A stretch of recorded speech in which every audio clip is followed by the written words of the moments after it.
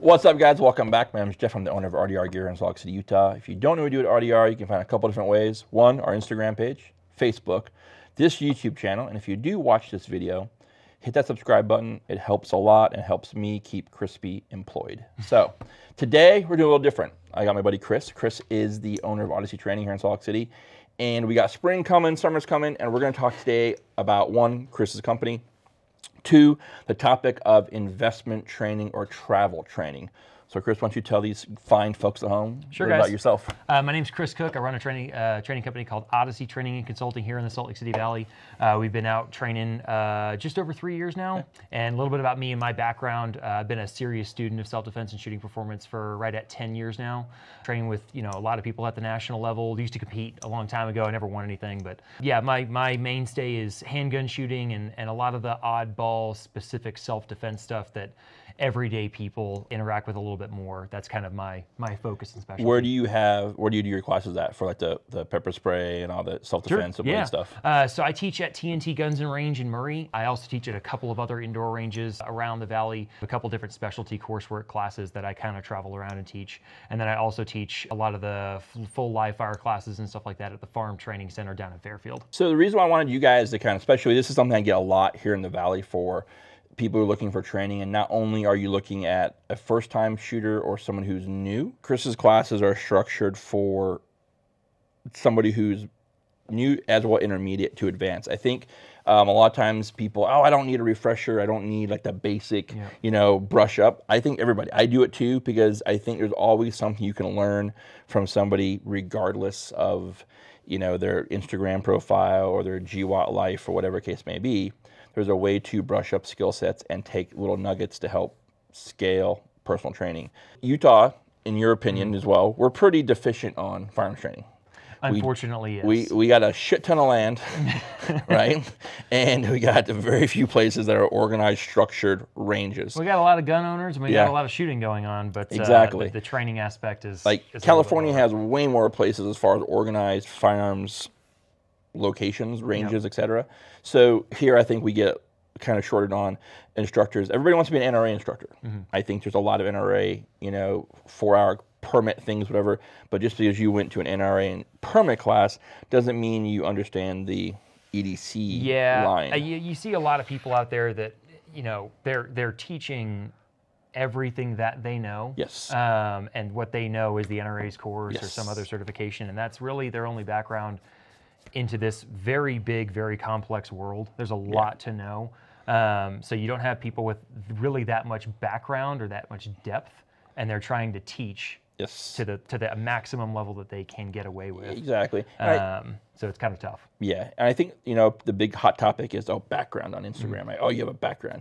I don't think it's background so much to say is that you have to train within your lane, so to speak. Or you have to be able to communicate. Like when you and I talk, we connect a lot of different things, with lights on handguns, red dot, all kind of stuff, pocket lights. But like you and Scott, what's Scott's last name? Is Edward? Scott Garcia, Advent Training? Yeah, so you and Scott, I met Scott long ago in a class. I think that's a great thing about going to classes, you meet other dudes. But also, he's a squared away shooter. Yeah. He can run the gun pretty well. And you guys both are, I don't want to use the word simple as in a negative way, but your approach to finding and helping students is scaling fundamental baseline skill set.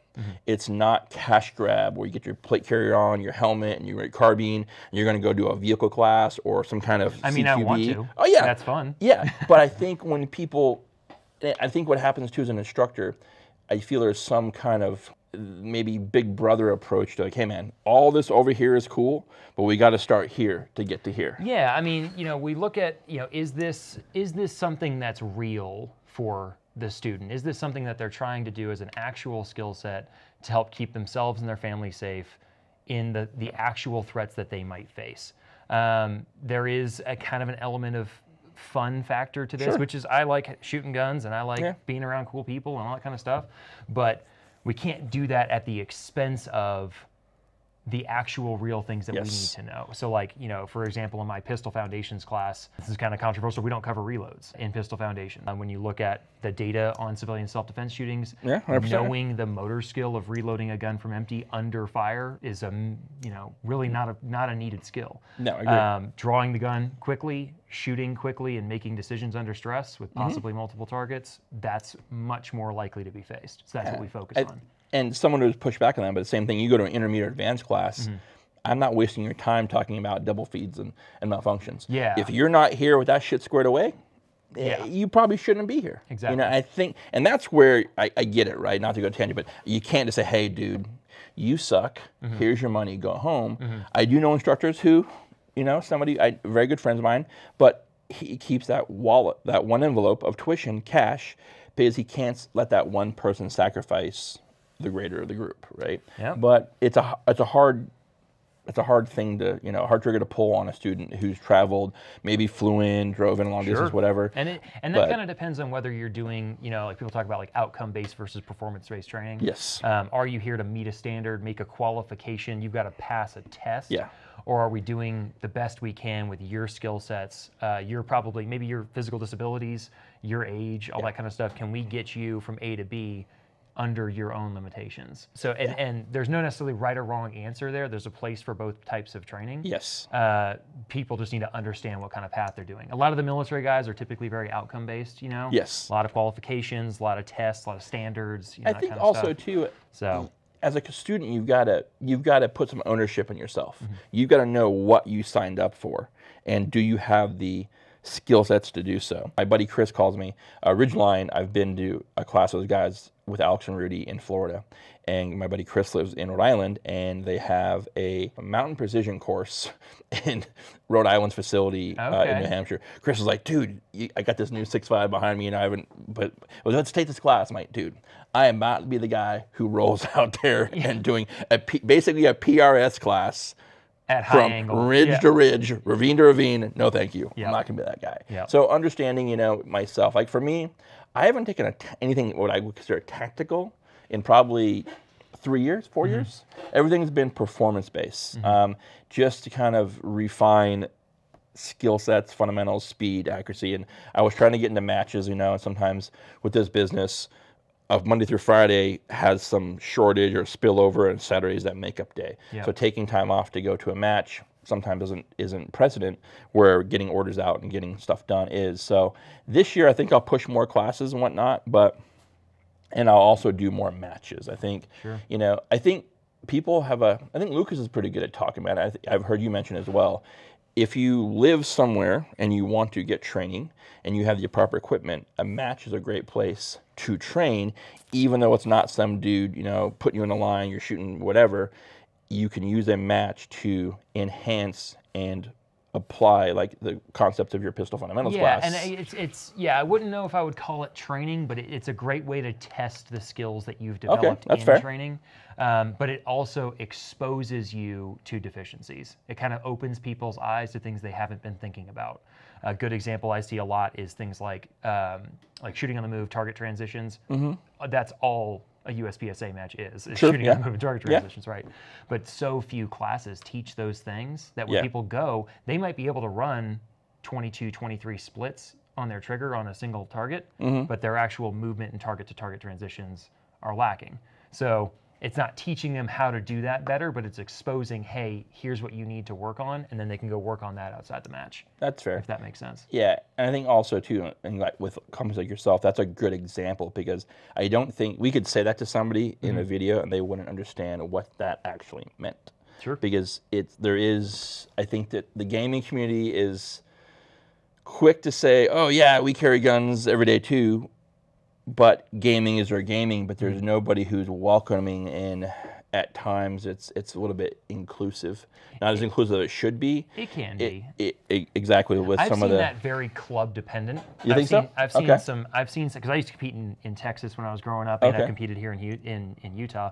And club to club, there's a lot of variance, which there probably shouldn't be, right? Agreed. Should all be as welcoming as possible. Well, I think that's why IDPA died. You know, there's so many old grandpa, mindsets out there, the fishing vest concept, but defensive pistol should be the most modernized format because it technically is designed around the EDC concealed carrier. So you would think that that format would be the most up-to-date with the kind of, I don't want to say pushing limits, but it should really be like a penis carrier should be a form in IDPA, but it's not, right? Yeah. But a PCC is. That's where it's like, so for me, it's like, I can't even mess with you guys because you're so backwards, it's almost not worth the time to join that club. They've got some room for improvement there. But again, nothing really replicates real defensive firearms training. And that was kind of where a lot of the people got away from IDPA was when they would do things in the name of saying, hey, you wouldn't reload unless you were behind cover. So it's a procedural to reload. Or dropping the mag on the ground. Or dropping the mag, things like that. And it's like, hey, that's a tactic that sometimes might work in certain situations and sometimes might not. I get your theory, but penalizing people for certain oddball things that rather than saying, hey, this is sometimes situationally dependent, sometimes it's a good idea, sometimes not, it's your job to pick when. There's no ambiguity, there's no decision making there. It's all saying, hey, this is what the rules of the game are. Makes it a little bit more stultifying of a sport. Yeah, no, I agree. So what do you got, what class you got coming up? So I've got Pistol Foundations on April 16th, March 14th, and June 12th, if I remember the dates correctly. It's one a month, one Saturday a month, Pistol Foundations out of the farm. It's a 4-hour training class. If you know how to shoot your firearm, you're not brand new, that's our flagship course.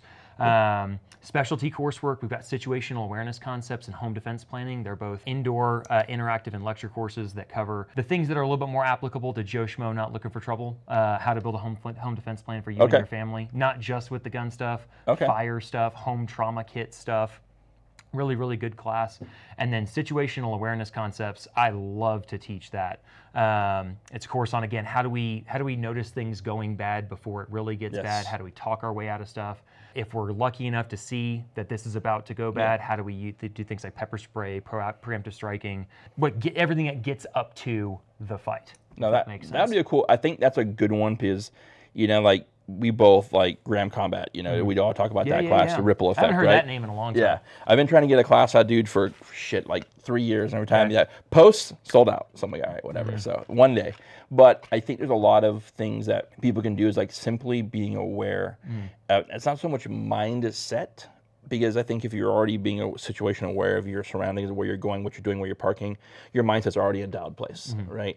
But how to apply that stuff and not so much connected to a firearm is actually applying it to your daily life routine, structure, kids, single woman, single male, whatever. So that was definitely a class that would be beneficial for a lot of people. Yeah, I'm trying to open the door, like, kind of you were talking about not taking a tactical class in the last couple of years. And obviously that's a word that's been so bastardized in our world. But tactics are decisions. Tactics are choices that it's choice A or choice B, right? Do we all that kind of stuff, kind of choose your own adventure. And so many people practice only skills and never practice tactics. In the right way, in the right context, all that kind of stuff. And a lot of my classes are there to not necessarily teach tactics, because that's not my lane necessarily, but to open people's minds to the idea that that's actually what you need to end up getting to. Get your skills squared away. Start to go to some more interactive forest on forest training, all that kind of stuff. No, it's definitely a agreeable point. Everybody thinks tactics means the helmet and a plate carrier, and now you're with a gun. Now you're teaching tactics. No, it's not. It's a choice A, choice B, and the practical application of execution on both. And that's something that I don't think a lot of people... How to seize the initiative. Exactly. How to use all the concealed carry tools, when those tools should come out, the effects of them coming out in an interaction. That's the tactics that actually apply to Joe Schmo not looking for trouble. 100%.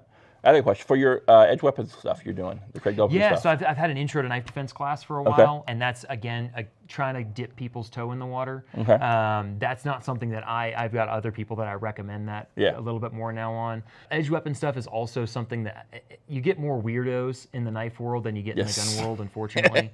There's a big variance in the quality of training for knife defense in the criminal context. So I've tried to, kind of give people that idea that, hey, this may be what right looks like, and you can use that as your lens to look at future knife training. Is this something even worth looking at? Yeah. Or is it something that we should say, hey, that's, you know, Filipino knife fighting? No, 100%. Yeah. Stuff. I mean, you've seen it too. I mean, I think there's the guys who post Instagram, the pocket dump. He's got the pistol, the folding knife, the fixed blade, the tourniquet, you know, and the knuck or whatever. It's like, you know, I joke with the hashtag, don't get killed with your own shit. Yeah. You know, but you got 2 hands, you've got 3 things that can kill your ass. Yeah. It's like, you got to have an understanding of how those things apply. Oh yeah, So. and it's interesting because you were talking about you know, people's backgrounds and stuff like that. I always like seeing people's pedigree in our world because everybody's trained from somebody. Sure. We all stand on the shoulders of giants. I didn't invent everything from new. I trained with the people that I wanted to train with and pursued this very intently to come up with something that I thought I could bring to the table. For sure. And like you'll see people that, okay, that's a gun sight style instructor. Oh, 100%, you know, yeah. Or that's a you know, name your other tactical guy in the industry instructor. Yeah, no, For me, kind of that, I would say the most out of all of my training is Craig Douglas of ShivWorks. For sure. I've trained with him a lot. he's an OG and all that, gun and blade. I mean, but he kind of shows, you see in those classes, the more stuff you carry, the more stuff you have to retain. Yep. When you're on your back, getting rolled around in the dirt, all that kind of stuff. Like, I don't carry a folding knife anymore. No, same. It's not really useful as a defensive tool, and obviously it's a great utility tool, but you have to retain that. 100%. So I carry, you know, a gun and a blade, both forward of the points of the hips, that I can retain both well, but I don't carry more lethal stuff than those two because that's all I can handle rolling around. You know, my folder is literally an old timer sometimes, or a Spyderco with no clip on it, and it goes into the pocket. It's not something that's clipped to my pocket. So, more protected. Yeah, it's just something that I'm eating lunch with, or I'm opening a box with. You know, I'm not using that. I have in my Basinelli, I have a Pico Magalo fixed blade. Okay. And that's something I use in a horizontal carry. You know, that's something that Craig's been promoting for years, is the horizontal with the clinch picks. Yep. So I use my clinch pick as my utility knife. Okay. And people might get mad at me for that, and it's like, you know what? It's designed as a tool. The fanboys out there are probably gonna send you some hate mail right now. Sure. You know, how dare you? Yeah. So you got classes coming up. Yeah. This quarter, and then so you got what coming? So let the guys know at home what you have coming. Then I got a question for you on one of the classes you used to offer. So. Sure. Yeah. So Pistol Foundations is our flagship course. I've got that on April 16th. I've got that on May 14th and June 4th. So once a month out into Q2 at the Firearms Training Center in Fairfield, Utah. So again, if you've taken a pistol class before, but you're looking to get a good foundation in training, that's the class for you. And then. Oh, sorry, go ahead. I've also got situational awareness concepts and home defense planning once a month at TNT Guns and Range in Murray. I've also got my pistol basics class and concealed firearms permit class also at TNT Guns and Range. And some of those things are going to be expanding out here soon, so stay tuned on the website as well. Very cool. And then are you still doing the knife stuff? I know you were doing that for a minute. You had talked about maybe kind of separating that from the business. Yeah, whatever. I was doing it for a little bit. If you don't know, I had a class called Intro to Knife Defense, which was kind of opening people's eyes to maybe what right looks like on some of the foundations of knife defense for bad guy. If you conceal carry a knife, how we use that to best effect. I don't do that anymore. I'm not an expert on it. No, I recommend experts for that. No, that's a very high road to take in understanding what lane you're in. So and you know, there's a lot of weirdos in the knife world. So you kind of have to know who you're picking, and that was kind of the class design, was getting people on the right path. And now that I've got good collaborators, I recommend them. Thanks for watching, guys. Chris is here. He's local. It's something I'm hoping he's down for it. I'm going to use Chris because we share a lot of the same thought process on a lot of things in regards to gear and whatnot. I'm going to have him kind of help me a little bit, because I think sometimes for you guys at home watching and getting 2 different feedbacks, he's very cerebral and experienced. I'm more kind of just I'm maybe also a little really bit funny. Yeah, really funny. We'll see. He is a ginger, and you know how I feel about gingers. I gotta go there. Syndicate. So that being said, until next time, guys, thanks for watching. We post 3 videos every week on gear that we manufacture, gear that we buy, people we have come to the show. Until next time, take care. So a lot of questions that are asked in the photography world is what camera do you shoot on? And a lot of photographers will refer back to, it's not really the camera that you shoot with, but rather how you use it. So I kind of wanted to relate that back to the 2A community and ask is it the gun that you shoot, or is it how you shoot it? Yeah, I mean, and that's a common question we get, and everyone wants to talk about gear and optimizing things, and gear, you know, sure matters, but at the same time, the skills that you bring to that equipment is vastly more important than small upgrades and widgets and accessories and all that kind of stuff. So having a baseline of good skill is so critical. That way, no matter what you carry, Yes. you have the confidence because you have the competence Yes. that you can do well with it.